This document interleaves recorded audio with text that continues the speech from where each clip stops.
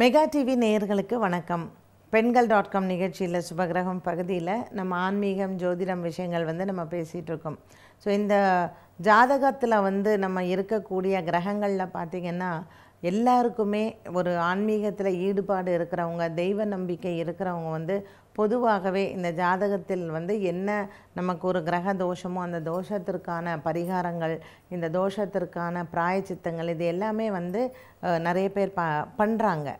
ஆனால் இன்றைக்கு சமீப காலத்தில் பார்த்திங்கன்னா நிறைய பேருடைய வீட்டில் பெற்றவர்களினுடைய மனநிலையில் என்ன ஒரு பெரிய தாக்கம், நமக்கு ஒரு ஏமாற்றம் அப்படின்னு பார்த்திங்கன்னா மதம் மாறி திருமணம் செய்கிறது. அது இன்றைக்கி சமீப காலத்தில் பார்க்கும் பொழுது எல்லாருக்குமே அது ஒரு ஆச்சரியமான ஒரு விஷயமா இருக்குது. பெற்றவர்களுக்கு அது ஏற்றுக்கொள்ள முடியாத ஒரு விஷயம்தான். ஆனால் இன்றைய தலைமுறைகள் அதை ஒரு பெரிய விஷயமாக கருதுறதே கிடையாது. இது நமக்கு எந்த அளவுக்கு இது நமக்கு பாவம். அப்போ ஜாதகத்தில் நல்லா தானே இருக்குது. அவங்க பிறக்கும் பொழுதே ஜாதகம் எழுதினவங்க இந்த குழந்தை ரொம்ப நல்லா இருக்கும், இது ரொம்ப நல்லா படிக்கும், இது ரொம்ப நல்லா இது திருமணம் செய்து அதனுடைய மாமியார் வீட்டில் நல்லா இருக்கும் அப்படின்னு பெண் குழந்தைங்களுக்கெல்லாம் இப்போ எழுதும்போது ஜாதகர் சொன்னார் அப்படின்னு சொல்லி எத்தனையோ பெற்றோர்கள் அதை நினைத்து கவலைப்படக்கூடிய பெற்றோர்கள் எத்தனையோ பேர் இருக்காங்க. ஸோ எதனால் இந்த மதம் மாறி திருமணம் செய்வது எதனால்? இதுவும் இந்த காலகட்டத்தில் இன்றைய இருக்கக்கூடிய சூழ்நிலைகளில் இது எந்த அளவுக்கு நல்லதா, இல்லை இதில் ஏதாவது பாவம் இருக்கா, நாளைக்கு இவங்களுக்கு வரக்கூடிய சந்ததிகளுக்கு இந்த பாவங்கள் போய் சேருமா, இதை பற்றி தான் இன்றைக்கி நம்ம பேச போகிறோம். ஸோ இது ஃபஸ்ட்டு இன்றைக்கி இருக்கிற இளைஞர்கள் கண்டிப்பாக இந்த எபிசோட் பாருங்கள். ஏன்னா இந்த இளைஞர்களுக்கு இன்றைக்கி இருக்கிற இளைஞர்களுக்கு என்ன நினச்சிட்ருக்காங்க அப்படின்னு சொன்னால், நம்ம நல்லா படிச்சிருக்கோம், நம்ம நிறைய சம்பாதிக்கிறோம், ஸோ நமக்கு பகுத்தறிவு அப்படிங்கிறது நமக்கு அதிகம் இருக்குது, நம்ம பெற்றோர்களை விட நமக்கு பகுத்தறிவு அதிகம் இருக்குது அப்படிங்கிறது இன்றைக்கி இருக்கக்கூடிய இளைஞர்கள் மத்தியில் அது மனசில் ரொம்ப ஊறி போன ஒரு விஷயமாக இருக்குது. ஸோ இன்றைக்கி இருக்கிற இளைஞர்கள் என்னென்னா, வெளிநாடுகளில் போய் அவங்களுடைய படிப்பை ஒரு 12th முடித்த உடனே நிறைய பேர் யூஜிக்கு போய் ஃபாரினில் படிக்கிறாங்க, ப்ளஸ் யூஜியில் இல்லாமல் பிஜி போய் பண்ணுறாங்க, அதுக்கப்புறம் அங்கேயே வேலைக்கு போயிடுறாங்க. ஸோ இவங்க ஒரு நம்மளுடைய குலத்தையும் நம்மளுடைய கலாச்சாரத்தையும் இன்னொரு இடத்துல போய் இது பண்ணும்போது அவங்க என்னமோ அது ரொம்ப அசிங்கமாக நினைக்கிறாங்க. நம்ம ஒரு விஷயத்தை ஃபாலோ பண்ணுறத எனக்கு அங்கே போய் என் ஃப்ரெண்ட்ஸ் முன்னாடி பேசுகிறதோ இல்லை, நமக்கு என்னன்னு சொன்னிங்கன்னா நம்ம வளரும் பொழுதே நம்மளுடைய குல தர்மத்தையும் நம்மளுடைய அந்த கலாச்சாரத்தையும் நம்மளுடைய பெற்றோர்கள் மாதிரி பாதுகாக்க வேண்டும், நம்மளுடைய குழந்தைகளுக்கு அது இருக்க வேண்டும் அப்படிங்கிறத ஆணித்தரமாக சொல்ல வேண்டியது நம்மளுடைய பெற்றோர்கள் தான். அதனால் பெற்றோர்களுக்கு அதிகமான கடமை உணர்வு என்ன அப்படின்னு சொன்னால், வளரும் பொழுதே அந்த குழந்தைகளுக்கு சொல்லி வளர்க்கிறது தான். ஒரு குலம் அப்படிங்கிறது நம்மளுடைய பெற்றோர்கள் மாதிரி தான்.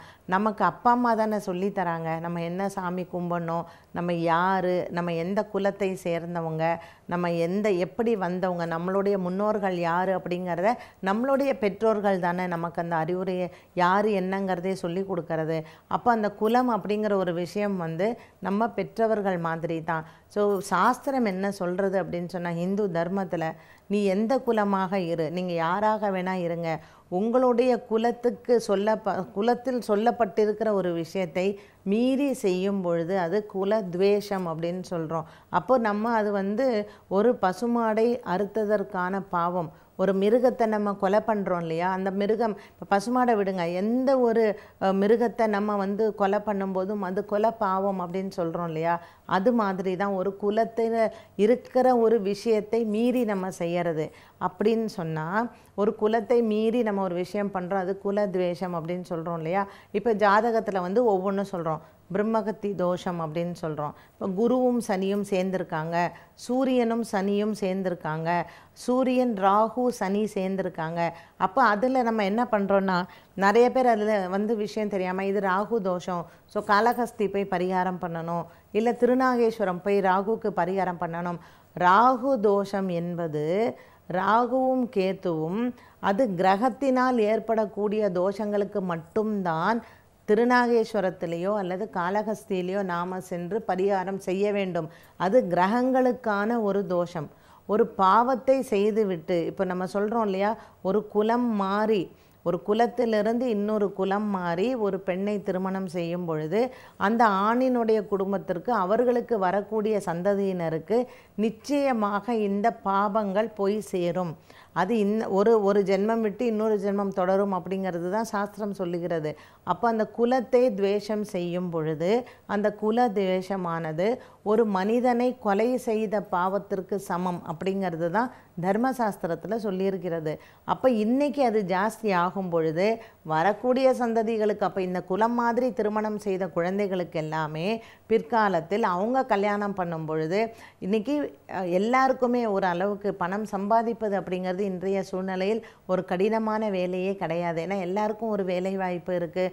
ஏதோ இன்றைக்கி இருக்கக்கூடிய பொருளாதாரத்தில் வந்து ஏதோ சமாளித்து கொண்டு குடும்பம் நடத்தி கொண்டு தான் இருக்கிறார்கள். ஆனால் குழந்தைகள் பிறக்கும் பொழுது குழந்தைகளுக்கான ஒரு மூல வளர்ச்சி இல்லாத குழந்தை, ஒரு ஹேண்டிகேப்ட் சைல்டு, இல்லைன்னா வந்து அந்த குழந்தைகளுக்கு வந்து என்ன நோயினே கண்டுபிடிக்க தெரியாமல் அந்த நோய்க்கு வந்து என்ன மருந்து அப்படிங்கிறத வந்து அந்த செலவுகள், மருத்துவ செலவுகள். ஸோ இது எல்லாம் என்ன அப்படின்னு கேட்டால்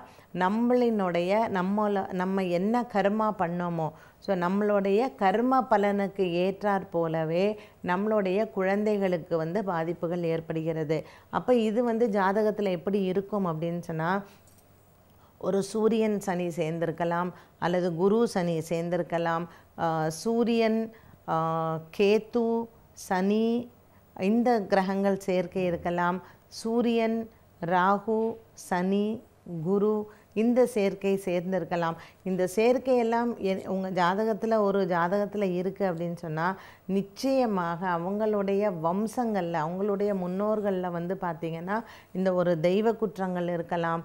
இந்த மாதிரி ஒரு தெய்வ பணியில், அதாவது ஒரு நல்ல ஒரு கோவில் நிர்வாகத்தில் ஒரு தெய்வ பணியில் இருக்கலாம். அது எந்த குலமாக எந்த மதமாக வேணால் இருக்கலாம். இப்போ ஒரு உதாரணத்திற்கு ஒரு கிறிஸ்துவ மதத்தில் நீங்கள் வந்து ஒரு கிறிஸ்துவ இதில் நம்ம பிறந்து நம்ம வளர்ந்துருக்கோம் அப்படின்னு சொன்னால் அதை கண்டிப்பாக கடைப்பிடிக்க வேண்டும்.